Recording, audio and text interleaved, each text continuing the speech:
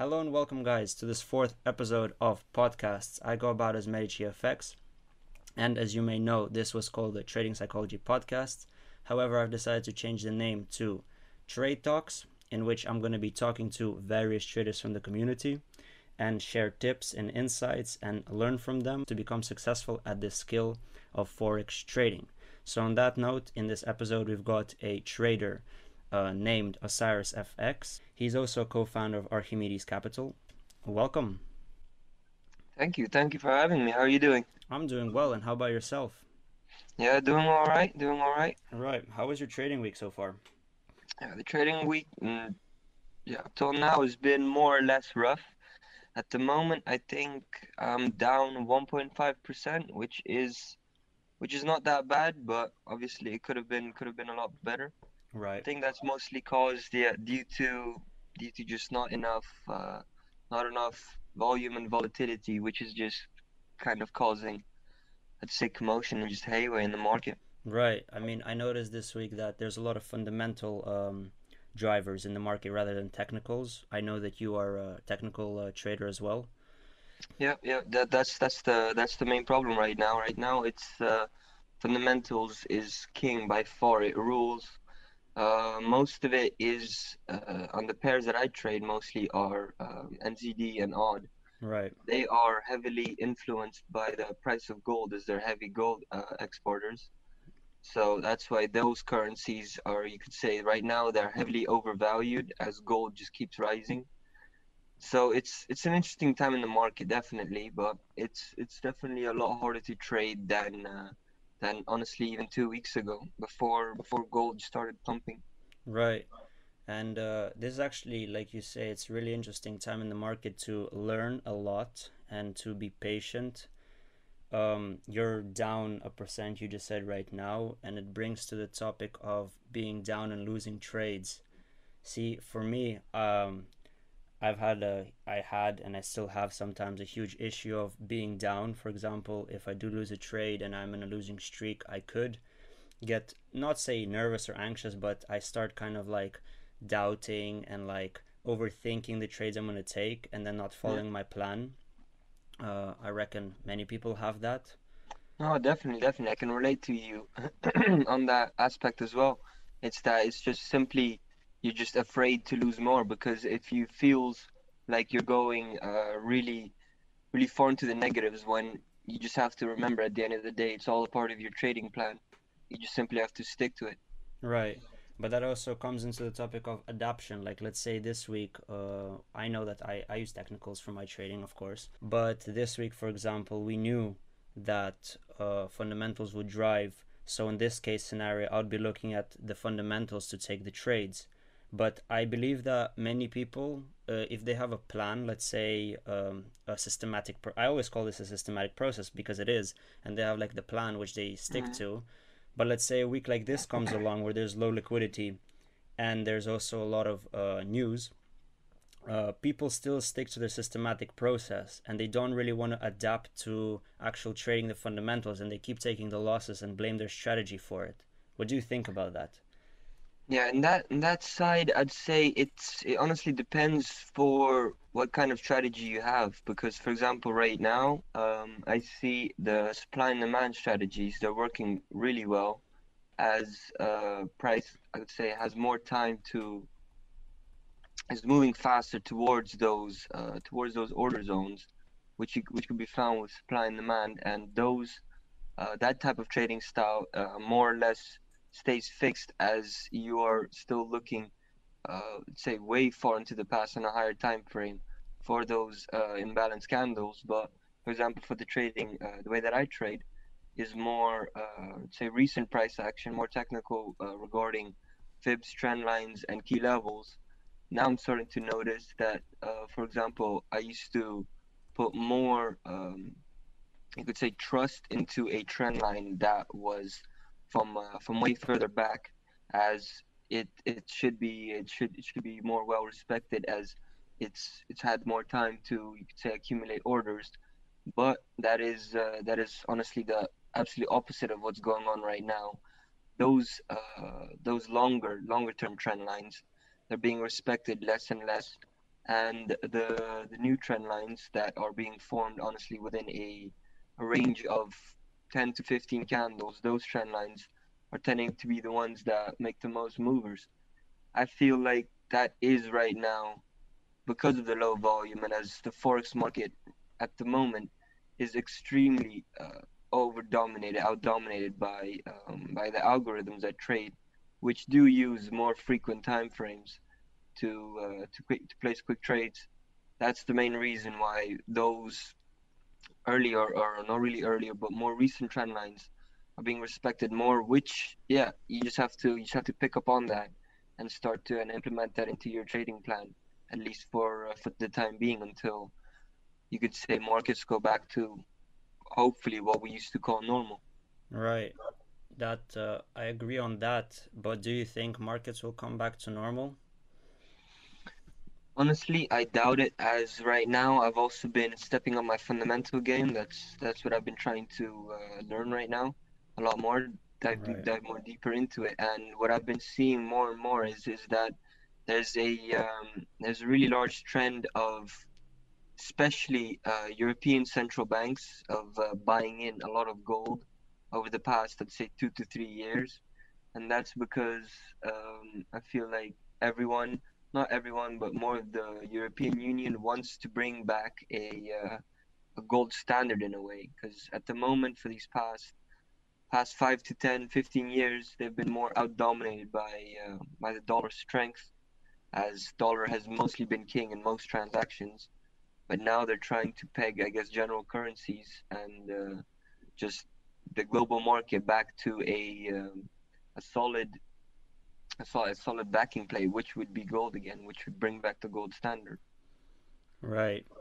However, I'm not sure. I don't see the possibility of the euro being pegged to gold directly, as the US dollar was. I mean, looking at how much that affected the US dollar back in the day, I don't personally think that's a feasible thing for to happen. Yeah, it's a theory because also on the other hand, they might have just been buying in gold. The central banks could have been buying in gold just so that just because I guess they were expecting already a recession, as it's been a really long time coming since a recession. They've just been adding up more of gold to their reserves, Yeah. which is always a safe option during times like these. I mean, obviously, yeah, gold is a safe haven, especially now looking at the price. We practically tapped $1,900 Yep, on, we tapped 1,900 and we're around about that mark at the moment. yeah, I'm never actually seen also, before. yep, I'm actually expecting it to even go higher because these are at the moment around about this 1900 area. Uh, let me quickly check. It's around about yeah, the highest wick that was recorded is at 1921, and we are really close to that and we're not seeing any improvements or Right. major improvements, I'd say, in the current situation in the just in the world. So I'm guessing I'm actually predicting that it's gonna go much past the wick of 1920 and into the new higher highs of the 2000 area. Yeah, absolutely agree there. Like, we're in our first wave of the COVID. A lot of speculation on the second wave. I mean, many people, without a doubt, are already waiting for the second wave, more lockdowns, and absolutely with all of that, with all those new restrictions, I definitely see the safe haven going up further, especially with the tensions we have in Iran and countries there, Egypt, definitely gonna affect the gold going higher and higher. But I also do see the USD, the US dollar, for example, crumbling within the next couple of periods. Right now, we do see kind of stability in between quotation marks, as I should call it, because uh, people still kind of have the faith in it and they don't really see what's happening behind the curtain. But I do believe there will be a crumble soon enough because the US will not be able to keep up with the crumble that's going to happen. Yeah. I totally agree with you there that the US dollar right now definitely is just simply being artificially supported by all of these Absolutely. quantitative easing injections, just the amount of money that is being pumped in, which is, yeah, making a trader's life an awful lot. harder than it was a year ago or even 6 months ago, as yeah, this corona has really greatly impacted many yeah, just what used to be norms, how things used to operate before, especially right now. Then yeah, how relating this back to then for example, to my current situation, as I was mostly focused on NZD and odd pairs. They Right. are getting a lot harder to trade, as there are massive spikes that would occur, especially for me at night, which makes it hard to predict when yeah to for when for example, gold would heavily rise in value because some bank that started quantitative easing, which brings down the currency strength even more. So it's just getting a lot harder to play positions on the normal pairs that I trade right now. So I've personally also been switching more onto GBP pairs, Right. which are in my opinion a lot more manageable at the moment. But yeah, as you said, especially with also US dollar, yeah, I guess you could say problems or struggles. GU is also getting a lot harder to trade, as because mostly because of the US dollar that's causing all of Yeah. the commotion. And let's tie this back to trading for everyone out there.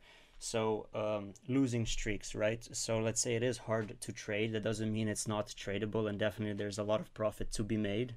Because if it's hard, doesn't mean it's impossible. It's definitely possible, and we can see that right now that the people who actually trade well, and us in the community, we're also making percents, not maybe every week, but we still are positive. However, let's move on to losing streaks, right? What do you say to do or to traders who are struggling with, let's say, a positive week?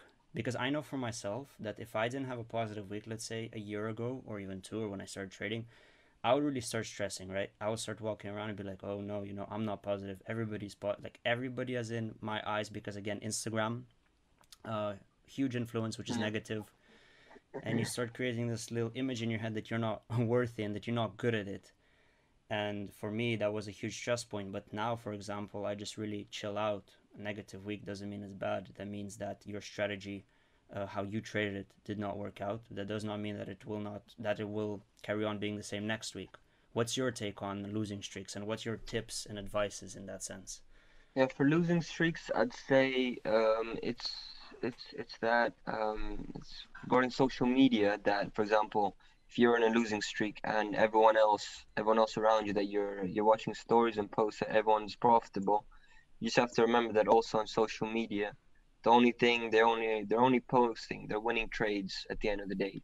They're not going to be posting their major losing trades. They're not going to be telling you that they're losing.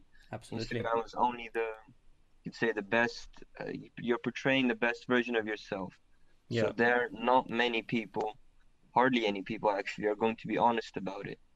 But for yeah, bringing that then back to your, I'd say, more personal life, then you just have to simply just accept the fact that yeah, this week your strategy just didn't work out. And I'd say that's actually quite a good thing, because if you'd be profitable every single week, week upon week, you'd actually in your mind kind of relax a bit more about it, because you're like, oh hey, I'm profitable again, I'm profitable again, I'm profitable again. And then at some point you would start slipping up, and that could be a horrendous week for you.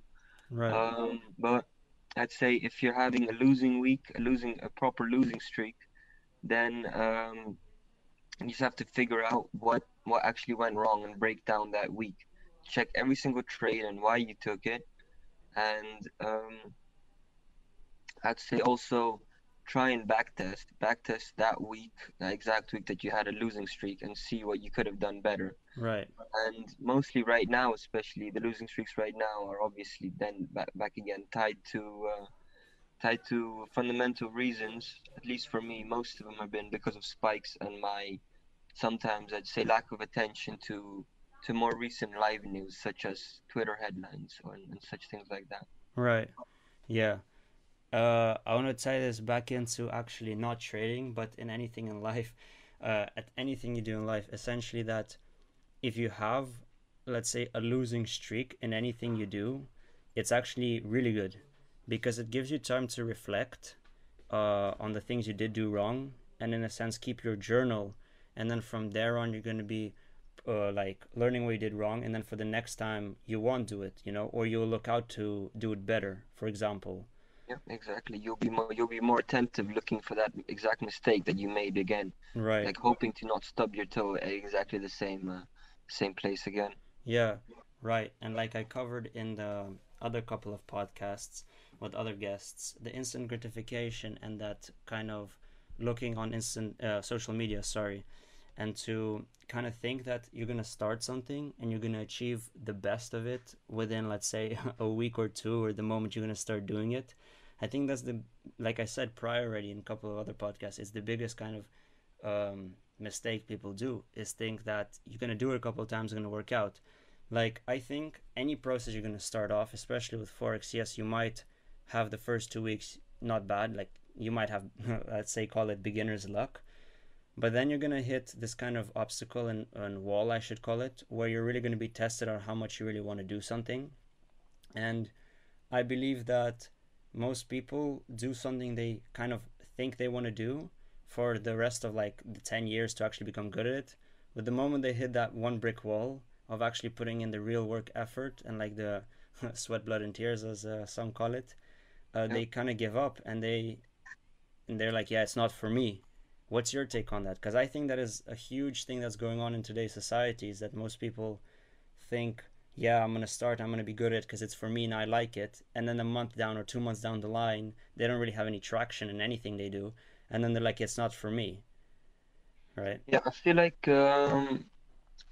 you gotta have to just fall in love with the process. Like especially for example, if you have a losing trade, it's more interesting for me to figure out why did I lose, what happened, figure out like go to the bottom and answer to yourself what went wrong with that trade. Because usually if you just take a normal trade, it's I'd say for example it's a two confluence third touch plus key level trade that you take, and it does TP1 and TP2. You're like, all right, that's it, and yeah, that's kind of the instant gratification that you get there. But then if you SL on a trade that seemed obvious, really obvious to you, yeah, well then in that case, I'd say then yeah, it's the most interesting part of figuring out what went wrong there, and instead of just kind of yeah, just throwing down your towel and saying that yeah, this is not for me, or I don't like it, or oh yeah, this is way too hard. You just have to kind of acknowledge the fact that nothing is gonna come easy. Obviously, some things could come easy to you, but that's yeah, as you said, that you could call that beginner's luck, but at the end of the day, you should be wanting to kind of go for it from as yourself, like from the bottom of your heart, you'd want to be wanting to do it yourself. Yeah, I absolutely agree there. And okay, let's tie this back into Forex for the people out there. A really interesting topic, and two words that are gonna ring a bell in your head: signal services. Right, so signal service is a huge one. Everybody be a Forex guru nowadays. Everybody's getting out their signal services. Let's be real, right? Those kids and those guru wannabes, in brackets, are just getting your commissions off of your trades. And those signal services are for you just to place your lots, sorry, on their brokerage, and for them to earn their money. And that's also the one biggest thing, is that people get into this game and they're like, yeah, I'm gonna follow a signal service for 6 months, and and I'm gonna pay off this and I'm gonna pay off that. Yes, of course, there's signal services that are legit, like, but they wouldn't be like signal services. They're gonna be like chart analysis or something that's not gonna spoon Yeah, feed you, more educational, yeah. right? But I think it's that people think with Forex is like a signal service. Oh, I'm gonna buy here, I'm gonna buy there, and then after a couple of losses on a signal service, they're going to be saying, oh, Forex is not for me and Forex is a scam, because instead of actually putting in their own work, they wanted to get spoon fed, and because the person who was spoon feeding them didn't know what they were doing either, and essentially didn't really want to know because they're just caring about the commissions, it kind of turns this game of Forex into being a scam, and in the community people call it, yeah, you can't earn money off of this. And but in reality, no, it's just a whole kind of black hole, and in a sense whirlpool, where those who don't put in the effort feed the ones who don't want to put in the effort themselves, and then they're losing, and then they call this a scam. What's your thought on that? Yeah, yeah, that definitely adds a, you could say, a really, it paints a really bad picture for the people that do try starting out Forex, as that is usually the first thing that they go for. Instead of trying to analyze something themselves, instead of trying to figure something out, they just quickly go to a signal service because that's just simply what everyone's advertising, and that's the most readily and easily available thing, or just technique, method to get you to the financial freedom that you're so looking for. It's I also personally fell into this trap as I started trading. I feel like as a lot of people, that's usually one of the ways into forex trading for a lot of the people, as usually they advertise these gurus that it is that easy. You can make this much percent. You can have this lifestyle in under a year, in under 6 months. Yeah. Usually, that's not even usually. I'd say all the time, it's not the case. But yeah, sometimes people just, instead of seeing it for too good to be true, they just believe in it and actually follow it. The main problem with that is that, yeah, if you are following one of those signal service providers, and you are, for example, the 1 week that you do join them, even if this is a positive signal service provider, like more or less legit service provider that gives you good results and has backed up data, even if you join in the 1 month or 2, 3, 4 months when they're having more of a slump and they're not doing that well, you're gonna have a negative vision on this whole forex market, because to you, you're gonna think that, oh, I've been doing this, okay, not for a week, not for two, not for a month. You've already been doing it for a while, and it's still not working out. And that's usually about the time when people actually want to give up. That's also, I've been to that personally myself, where uh, you just join a signal service provider and you think that, oh, everything's going to be perfect. You just start counting up all the imaginary percents that you could be making. But when it actually gets to it, and I simply just got unlucky. Actually, I'd say that rather than getting unlucky, I'd say I got lucky, because I straight away I canceled the signal service provider that I was using. Right. Yeah, I just kind of went on my own, wanted to do the analysis by myself instead of just simply just taking a trade and not really knowing why I'm taking it, not knowing why I'm either winning or why I'm either losing. Right. So you had the you had the motivation to kind of push through and learn it on yourself and find it within yourself, rather than just calling this whole business a scam and Yep, stopping with yep, it. exactly. Like it kind of just, at some point, at that point, there's two crossroads. You either call this whole yeah, just this whole trading aspect, just, yeah, you either call it a scam or you just get more interested into it. You either start diving further deeper into it and trying to figure it out and trying to make it, because definitely it's definitely doable. It's definitely learnable. I honestly think that, I'd say 80, 90% of the world, or just anyone that attempts this, could do it with the right resources and enough persistence. But it all depends on, yeah, it all depends on the person if they actually want to continue. Right. That's, I feel like that's that's just the current society and the, yeah, the current, I'd say, psychological brainwashing that's kind of happening, Yeah. especially like just quick apps like that they're having now. TikTok is just everything, just really quick videos. You just get a full gratification, and then that's it. That's all you want. And then usually, if a person like that wants to start trading, starts off with a signal service provider, and it doesn't go the first couple of times, they get sold out for the first couple of times. They'll just think it's a scam right away, and then never do it. That's if you get lucky. But the other way around, if you get into a signal service provider, you start off with a demo account, and then it goes positive for a month, and then you throw in a lot of real money because you're thinking like, oh, this is really that easy. And then once a couple losing trades in and you're over leveraged, you realize that no, this might not be for you. But it takes a strong mindset to kind of go past that and understand that, like, the loss is what you're here for. That's, if you don't take a loss, that means you're never gonna get better than, well, yeah, who you were the day before. Absolutely agree with you there. And actually, a really funny anecdote with the two of us. If you may remember, 3 years ago when we started trading, we had our first live account. I don't remember. I think it was a half $1,000, and Yeah, yeah, we yeah. we were in a signal service, and we decided to take some positions, and we took I think three positions, and I remember really vividly the dollar ruble position on a micro lot, Yeah, and that was we were way over leveraged for the account that we did have at that point. yeah, we micro lotted it, and we were floating. I remember $120, and if you guys do the math, micro lot $120 is insane amount of pips. But we thought, it can go higher, it can go higher. This is so easy, and we really got caught up, and we blew the whole account the same day Yeah, yeah, with the yeah. exact same trade, and we didn't realize.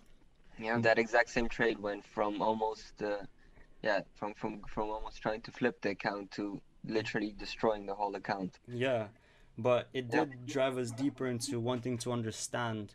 And that whole summer, we were kind of battling that mentality of like, we want to carry on, we don't want to give up, but we also want to rely on like some signal service. And we did. We watched a lot. I remember we were watching a lot of live streams, a lot of, yeah, yeah, analysis. definitely. But I think somewhere around a year after, we just kind of detached from that, and then since then, we really just try to carve the path for ourselves by ourselves, because we realize that we want to be in the place where we make the big decisions be and not be taking the decisions of another, and not be kind of not reliant, but how do you call that? Yeah, dependent, I'd say. Dependent, right? And you want to be in charge. So if you make the mistake, no one but you is in control. That is in control of that, yeah, and then then you're fully responsible for what has happened, and I'd say that's a lot of that's what a lot of people actually don't want to take. A lot of people don't want to take responsibility for yeah for what they actually themselves do. That's why a signal service provider is an easy way out. If you get sold out, if the trade didn't go well, you just simply say, or in your mind, you're just telling yourself that, oh yeah, I didn't come up with this. Another person told me that I should have bought here and it didn't work. So, oh hey, this is not my fault. I'll just try again. And then you just keep trying that again until you blow your whole account because that signal service provider is simply not profitable.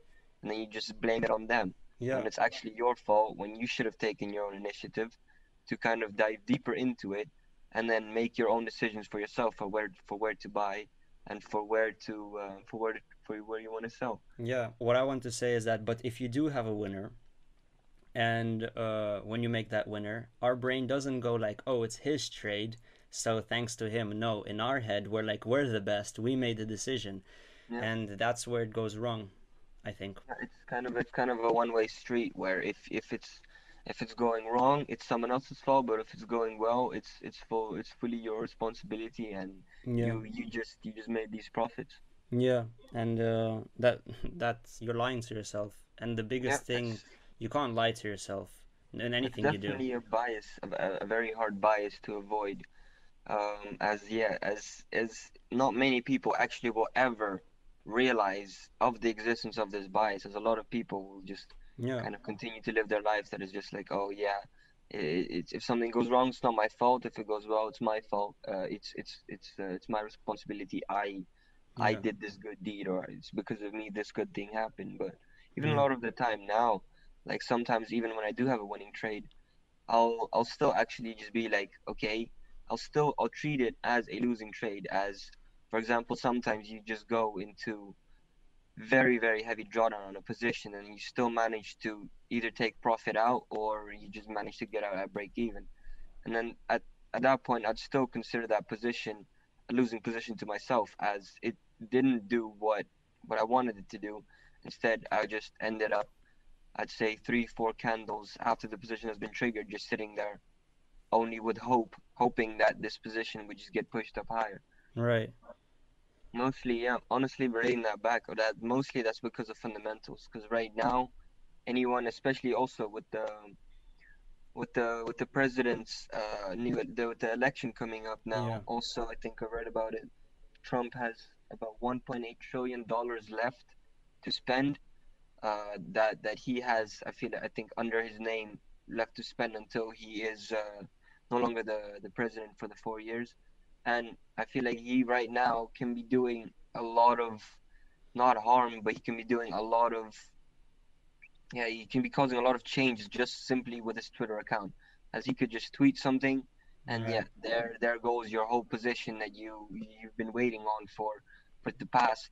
I don't know, you could even be waiting on a position for a week on, for example, GU. Yeah. But you just have to simply, yeah, simply at the end of the day, you also have to know when to, let's say, kind of give up looking for the problem in that trade when it was simply just not in your hands. You Right. also have to understand when it's just when it's not you in control of it, but it was simply just, yeah, you just simply got unlucky. That also happened. That's also a part of it. Yeah, you do have to accept, you don't be stubborn, like let it go and then go on to the next one. I have a question for you in regards of motivation, right? So let's say we are, put yourself into the shoes that you have a 3 week negative results. You're down for 3 whole weeks, and Yeah. the fourth week you don't you like you want to trade, but you don't have that full motivation. You wake up and you're like, yeah, I want to trade because I know I like to chart, but I don't want to lose. Where do you pull the motivation? How do you pull the motivation in order to continue doing what you do, not to give up and let and throw the towel in? Yeah, that's for that usually what I personally do is I would usually just backtest. I'd Right. start backtesting. I'd say I backtest a month or two of a couple pairs that I usually trade, just to kind of get my mind and just you could say my focus towards the market back into swings. And yeah, if I do have a two, yeah, I'd say two or 3 week losing streak, then for a week I'd simply just trade a either the same account but a lot smaller lot sizes, simply micro lotting it just to see if the way that I'm trading now, if the trading style is working with the current market dynamics, and if it's not, then I'll keep digging and find what is currently working. Right. Yeah, I'd say either reduce lot sizes or trade a demo account, but still trade, not just kind of chart out for yourself and just leave the chart there and just not do anything with it. Still say get into positions, still treat every position that you get into as a real trade. Say risk, obviously don't risk a full percent per trade, but I'd say still you could still risk from half percent on a trade to about 0.25% of a trade.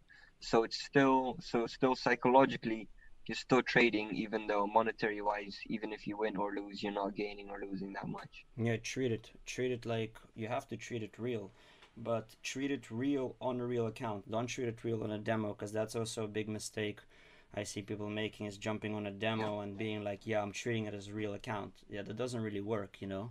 I think No, yeah, that makes sense. That makes sense. Yeah, you can't that's really. yeah, that's you just kind of literally simply forget that money's even involved in it. So Yeah, just kind of start over leveraging things, even if you don't even mean to, but you'll be going against your own trading plan, yeah, scaling in or take profiting out somewhere where you wouldn't usually do that. absolutely. Yeah, no, a lot of knowledgeable things we just talked about. A lot of, I reckon, interesting things for people to hear out there. Because, yeah, it's not easy time to trade right now, but it is a time to keep pushing and to keep testing and fine tuning and not to give up in what you do. Only because we've seen, I mean, these hard times, these kind of hard times is we've never seen before, right? Me personally, Yeah, not. I'm pretty sure no, many no, people me haven't, neither. and No. many professionals say this is one of the hardest conditions to trade in the last 30 years. But that doesn't mean it's impossible. And don't let like don't stop with what you're doing, and keep on looking and understanding and digging in the fundamentals and the technicals and understanding what's working. So for the next time this does happen, or for any other scenarios that come along, you kind of understand. Because if you give up, you won't understand, and you will think, yeah, I could have, but you never followed through. Yeah, yeah. You simply just have to also, I'd say, especially right now, just simply document what's happening. Just Absolutely. write it down either for yourself or just make small notes of just things that were not obvious to you before but are obvious now. Yeah, with things such as for example, right now a pandemic.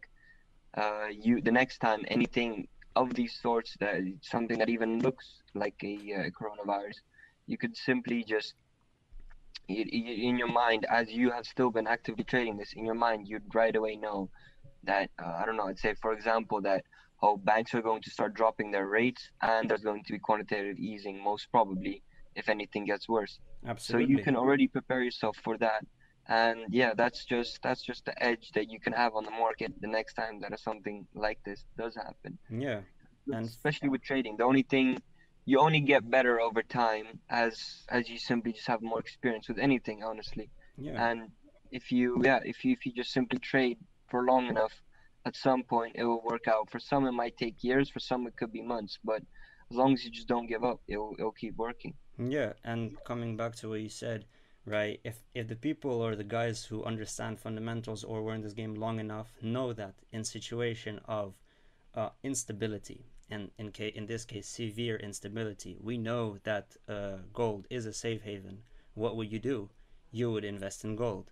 So Yeah, as funny or as easy as this may seem, if we heard that in February there's a whole pandemic coming on, you could have literally had buys on gold and held it through the whole course of this year.